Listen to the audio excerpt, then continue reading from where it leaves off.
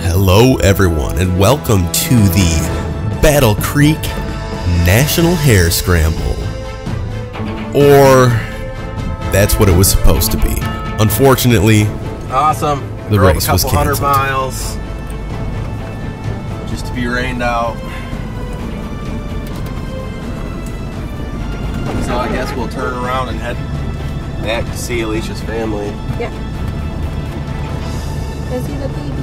Yep. Here. You'd think they would have somebody here to talk to us, though, to tell us. There was one truck here when I got here, but they had a trailer in the back, so I assumed that they were.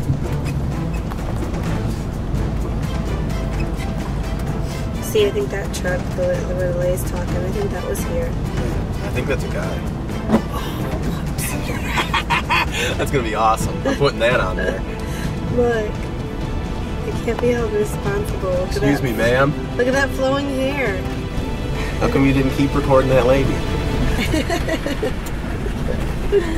Should have kept recording. I think he saw me recording him, so I had to stop. Because I felt bad that I thought he was a woman.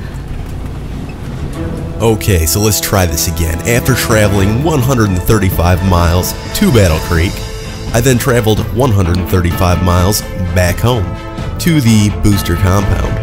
From there I decided, hey, I might as well get some riding in today. So I went north, and I'm not exactly sure how far, but I went to the Gladwin ORV trail. And I figured I would get some riding in anyway, you know, test my new bike out. I really haven't got to ride it that much yet. The most I've ridden it is for like 5 or 10 minutes around my dad's house. So I took it up there, and the first thing I noticed is that the jetting is definitely off. I would have been able to race it, but not to like the bike's maximum ability. Like, it's got a mid-range, I want to call it like a flutter or a bog. I don't know. You guys can probably hear it, but I don't know. It would have ran. I mean, as you can see, I am riding it, but it wouldn't have ran like I want it to run. So I've still got some work to do to this bike to get it exactly where I want it to be. And the second thing you might notice here, or maybe the first thing you might notice, I don't know, something you may notice anyhow, is that the format's a little different on this video. I've got a trail map in the upper left-hand corner, and I've got a speedometer down in the right-hand corner. And I think this looks pretty cool. I think this will be a good addition to my videos.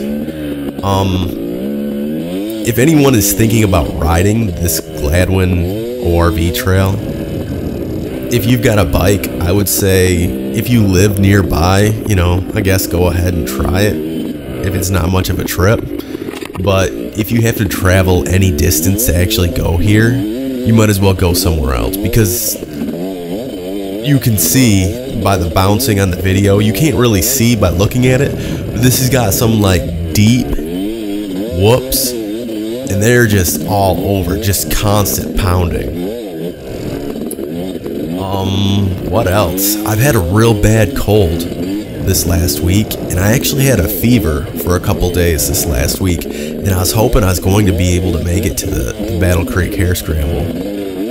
And yeah, I didn't know if I was going to be able to make it. I was going to make some kind of smart comments about my performance enhancing drugs because I was on Dayquil, ibuprofen, and some like decongestant nasal spray just to try to be able to breathe.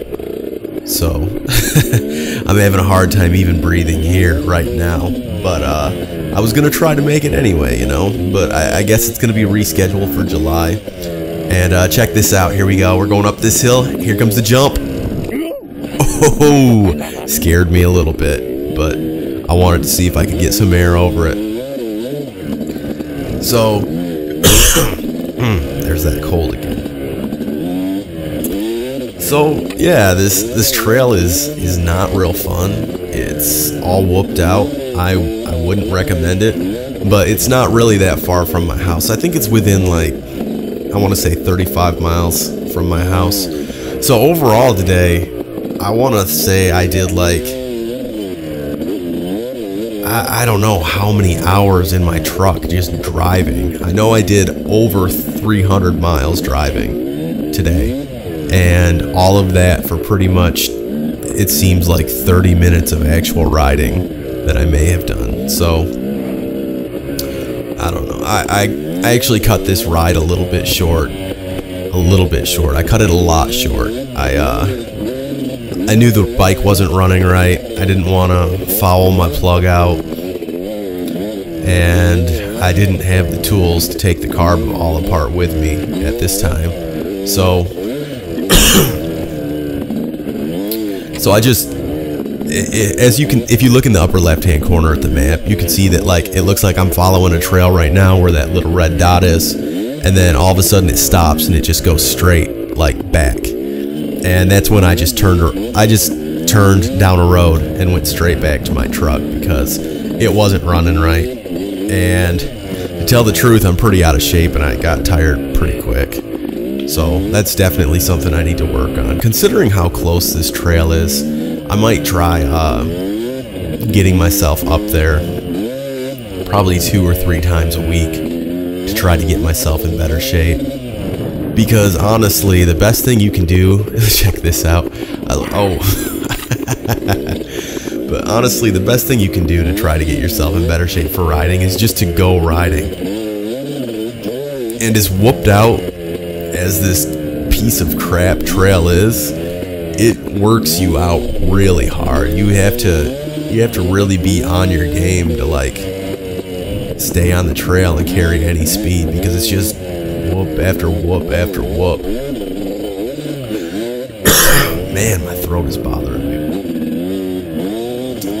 So, let's see. I've still got a while on this thing left. So,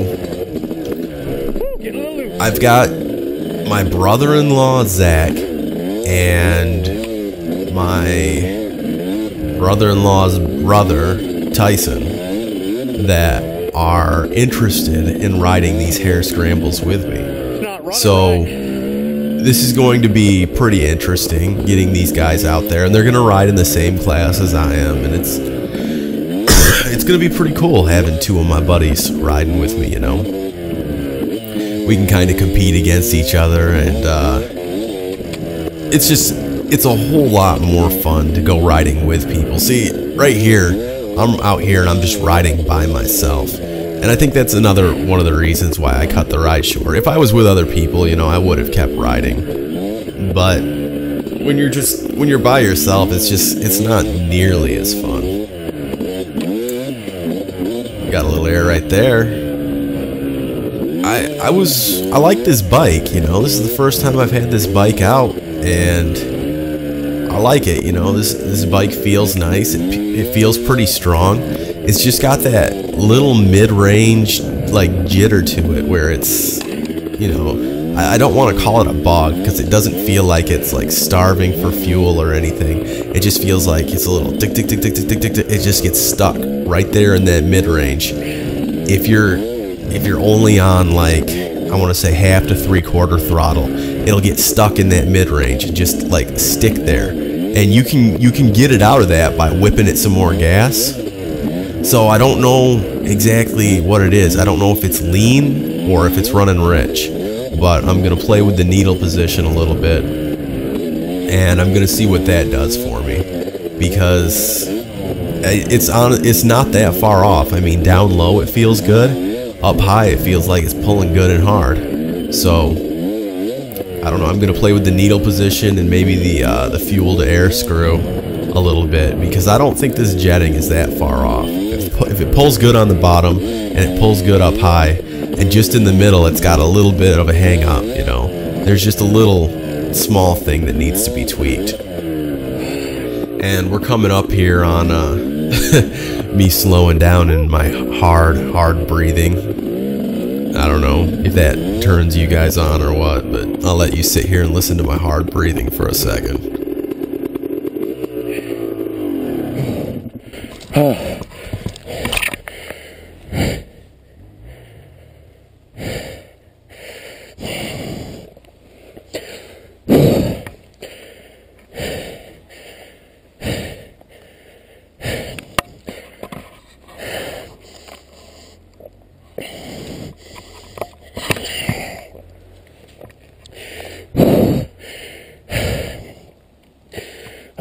I've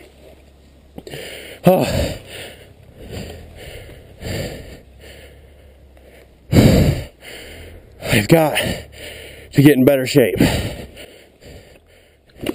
And pretty much from here on out in this video, it's just me trying to figure out what the problem is with the bike. You know, I'm kind of trying to get into that range to where the bike is acting up, so I can figure out what I need to do to fix it. I don't know what that noise is.